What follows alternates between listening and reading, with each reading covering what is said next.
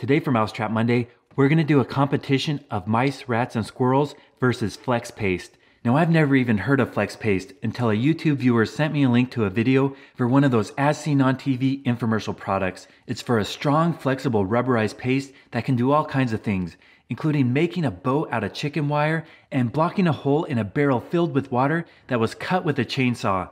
And it also claims it can block rodent holes to keep mice and rats out. So we're going to test it out and see if that's true. We'll go ahead and remove the lid. Inside's a preservation packet and a layer of foil. Don't throw that away. We're going to save it for the unused Flex Paste. We'll place it back on there. As you peel it off, it's sticky like a black tar. Here's the bait box we'll be using for our test. There's holes in front and a wire screen on top. We can take that off for now. Over the past several weeks, I've completely filled this with sunflower seeds, and both squirrels and rats are very comfortable going inside and getting the free food. I blocked this one off with a screen, and this one we're going to plug with the Flex Paste. We'll go ahead and take a good amount. It's a pretty wide gap to fill. I'm going to have to back it with some paper.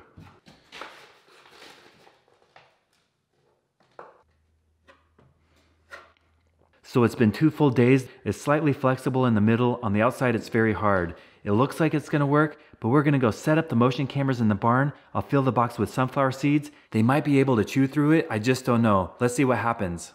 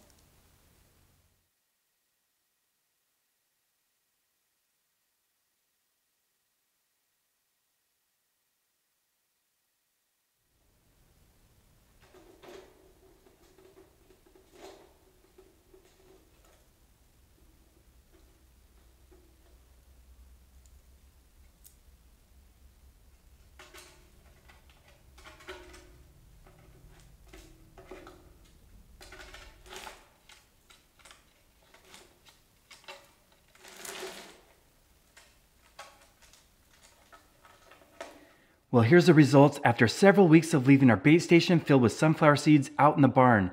Both mice, rats, and squirrels all tried to get inside.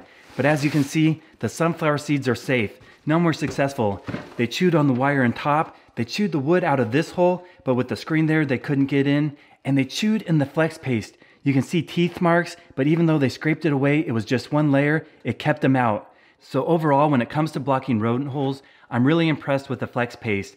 Even though it's an as seen on TV infomercial product, it actually worked. I have over 600 videos on YouTube, and currently I'm posting new videos every Monday and Friday.